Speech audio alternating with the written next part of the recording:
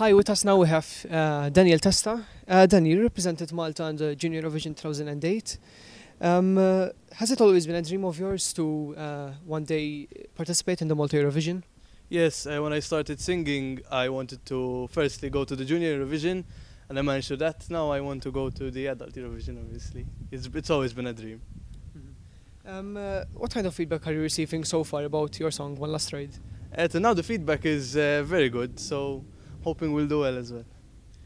Can you tell us a bit more about what is the song all about and how did you write it along with your team? Yes, so the song was written by Lawrence Peterbridge and Stephen Radden. And basically it's about this guy who would like to have his last few moments with his girlfriend because he feels like she's going to leave him. So that's basically what the song is about. It's me asking for the one last ride. Finally, Daniel, you have 10 seconds to convince whoever is watching to vote for you. Hi, I'm Daniel Testa. I hope you like my song and the performance. If you like it, please vote for me. Thank you, Daniel, for your time. Thank you. One last ride.